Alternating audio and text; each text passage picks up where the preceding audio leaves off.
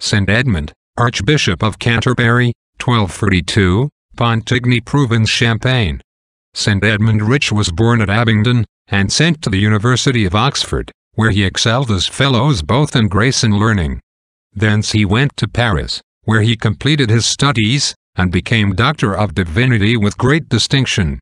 He returned home and taught at Oxford, working meanwhile as a missionary in the country round about, and at last was forced by the common wish of all men, and against his own wishes and protests, to take the supreme dignity of Archbishop of Canterbury.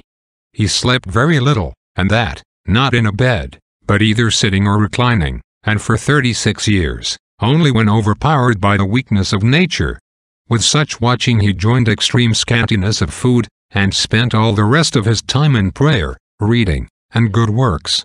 He would neither touch money nor look at it, unless it were perchance what his hands were putting into those of the poor. He was very diligent in hearing confessions, and preached very often. Neither was it his eloquence only but his holy character which moved his hearers. The lines of Edmund fell in a time when the troubles of state and church were alike great, and hardly to be believed.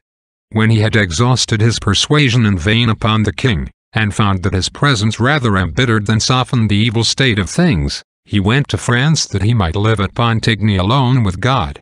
There he fell grievously sick, and when he had earnestly received the sacraments of the Church to prepare himself for death, he happily fell asleep in the Lord at Soissons in the year 1232.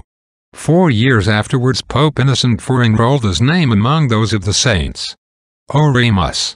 O God, who in the abundance of thy goodness towards thy Church hast made her bright by the illustrious life of thy blessed confessor and Bishop Edmund, and gladdened her by his glorious and wondrous works, mercifully grant unto thy servants, that they may be bettered in following after his ensample, and shielded by his protection against all things that may rise up against us.